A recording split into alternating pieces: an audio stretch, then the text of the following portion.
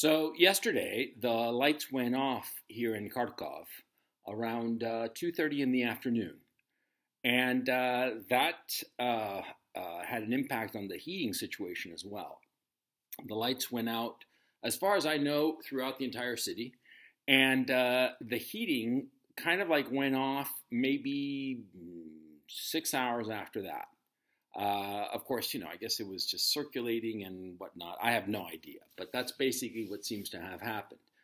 The lights came back on at noon today, so all in all, it was about 22 hours without the lights. Now, I'll tell you, it's incredibly dispiriting to be in a city without electricity. I mean, this is a subjective video, okay? I'm not going to be telling you anything new or anything particularly insightful for that matter. I just wanted to give you my subjective impressions of what it's like to be in a major city with no electricity. First of all, right now here, it's cold. It's dipping below freezing. And, no electricity means no heating, okay? And you are constantly shocked by how much you need electricity. I mean, in my own case, for instance, I need it for the stove. I need it, of course, for the computer and whatnot. Internet, of course, is gone. And all of a sudden you realize that everything in your life depends on electricity, even getting to your own home. Because if you live in an apartment building, as I do, where you need an elevator, okay? I mean, it is not fun to be climbing God knows how many stairs, and carrying stuff or whatever, it is a bit of a nightmare. It's dispiriting. That's the only word I can think of, okay? You feel low. And when the lights went out, this morning I looked out. The lights went out, like I said, at 2:30. It gets dark around here, like around 3:34 in the afternoon. And so, like around 6 p.m., there was like, what am I supposed to do? So I just went to sleep because there was nothing to do. And I realized how much of my entertainment, how much of everything depends on electricity. I mean, I have a few books, but still, and of course you have to read them with a flashlight, which I have. I have two, as a matter of fact, and lots of batteries, so I'm good on that end. But it reminded me of when I was living in Chile in the very early 80s. In 83 and 84, I recall the communists, because there were communist insurgents, they would blow up electrical transmission towers, and periodically there'd be no electricity. And it was, at the time I was a kid, 1983, 1984, I was 15, 16 years old. And so I didn't, I didn't feel it as such a big deal, as it were. Also, at the time, of course, I was living with my family, whereas here, I'm on my own. And so here now, I feel it. I feel that, dispiriting, because it really is. And, I woke up in the morning, and there's no traffic whatsoever, just a few cars here and there. And I did notice that there were some people who packed up their stuff, clearly.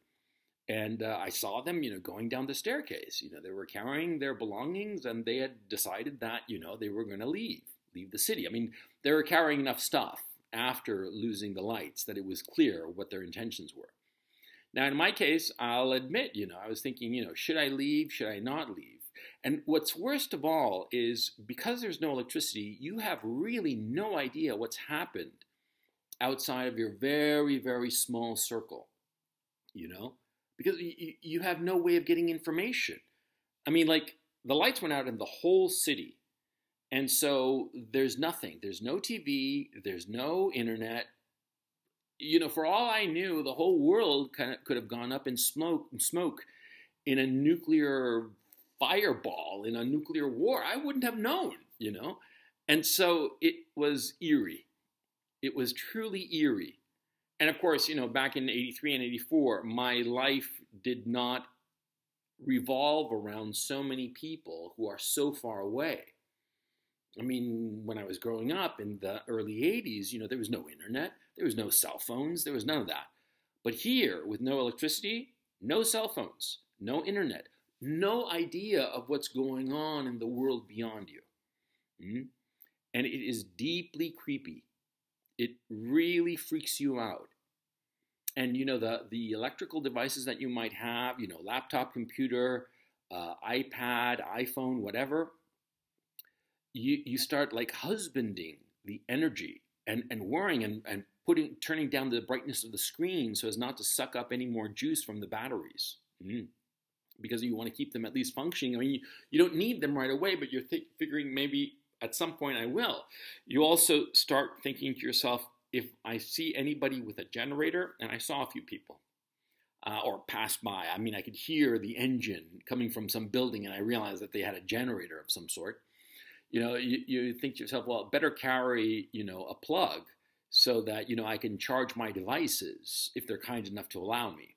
A couple of people actually were. It was very nice of them. But the thing is, see, you feel scared. It's not so much that you're worried about something that's going to happen to you. It's that you have no idea what's going on in the wider world. I mean, you feel really isolated. At least that's my subjective perception. And I have to say, cutting the lights truly is dispiriting. I keep going back to that word because that's the truth of it. Everybody I saw just looked a little bit down. And when the lights came back on, like I said, around noon, there were more cars. It was more like, more life all of a sudden, right? And I went to a supermarket to get some food, and the people just seemed better. I mean, a lot better. They seemed like they were just rolling with it, because I actually went to a supermarket twice. Once in the morning, when they had, everything was dark in the supermarket except a few lights here and there from obviously a generator that they have in the back, and, one or two cash registers. And there was like a really long line. I was thinking, no, I'm not going to make this really long line because I have other things to do. And so I thought, later when I go back, then I'll stop by the supermarket, which is what I did. And there, of course, the lights were all shining bright and everybody was just more cheerful. When you lose electricity, it just sucks the will out of people. And like I said, it's my subjective perception insofar as I am concerned, but it was what I noticed in other people. The morning crowd, they looked dejected. They looked scared, quite frankly. And why wouldn't they be? Whereas in the afternoon, everybody felt, okay, well, things are better, And so I just have to say that I think the notion of knocking out the power grid that the Russians are doing, obviously they're doing it because they want to prevent the rail system from working, from moving Zelensky regime forces from end to end of the country. Yeah, that's certainly a military objective, but it has a huge psychological impact on the civilian population. And I think that if they continue to do this, there is going to be more and more refugees flooding out of the country. Even if the local authorities are able to turn back the lights after every one of these attacks, they'll be able to do it. Now, this is the fourth, I think, power outage I've experienced. The other one, the longest one before, was actually the first one, which lasted 8 hours. And then subsequent to that, I think the second one lasted 5 hours or something like that. I don't recall. And after that, it was like 2 hours. It was no big deal. But this one, 22 hours, it took a lot out of people. I mean, people left, okay? And so, yeah, I think that the refugee issue is going to become something that the West is going to have to deal with. Because if the Russians continue knocking out the electrical system, continue demoralizing the civilian population with the loss of electricity, then those civilians are going to flee. And so, I mean, if it were possible to do some sort of graph of it, I think that every time they hit the electrics, a few more people start to leave. And where are they going to go? Because, of course, they can't go to Russia at this point because, the fighting. And so they have to go west. They're going to go either to Belarus, I suppose, a few can go. And perhaps, I have no idea, to tell you the truth at this point, maybe there's some entryway into Russia itself. But for the most part, they're going to go to Poland, they're going to go to Hungary and Romania, and they're going to just flood the West again, a second big wave. That's my guess at this point. Mm-hmm. Now, the good thing is that, with the loss of electricity, I didn't have to worry about anything in my refrigerator. Yay. Because this morning, it was damn cold. It was damn cold because, like I said, the heating system does not work with electricity. There's something else, too, that's pretty interesting is that, a lot of office buildings, the newer ones, the more modern ones, they have these sprinkler systems, emergency sprinkler systems, right? And the thing is, that as something I hadn't realized, that those sprinkler systems have water in them. They're pressurized, of course. I mean, not with a lot of water pressure, but they're ready to go because they're emergency sprinklers in case of fire. Mm-hmm. And so in some of the buildings that are being maintained, somebody has to go there and drain all that water. And they have to go office by office, removing the sprinkler and letting it flow out and removing all the sprinklers, because if they don't, the water that's inside over the winter in the unheated buildings, well, it's going to expand and burst. And so you're basically going to have a building with a completely ruined system, a completely ruined building, quite simply, because all that water will just burst out and it'll just flood the office buildings, right? I mean, it's not that much water, right? But it'll make a mess. Mm-hmm.